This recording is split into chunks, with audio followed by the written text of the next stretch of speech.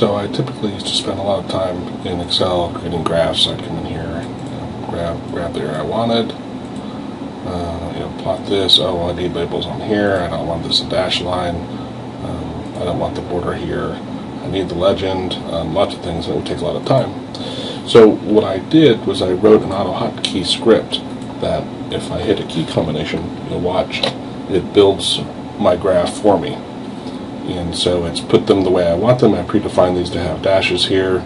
Also, I've increased the size of this font and put the legend up here without the border, put it up at top, expanded this.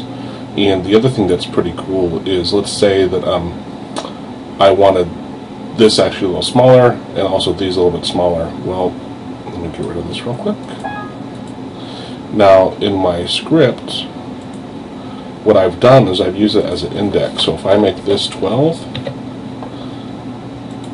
save it and reload it, now when I run it, you'll see everything has changed in size, right? So this one is not as big as it used to be, and these are also smaller.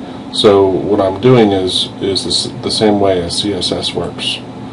Is I've created the index here, then I have my sizes that are half the size, up to that size, and then bigger, and then I use that in the graph itself. So I can change one number, and the relationship of all these from the biggest to the smallest increases or decreases depending on what I want.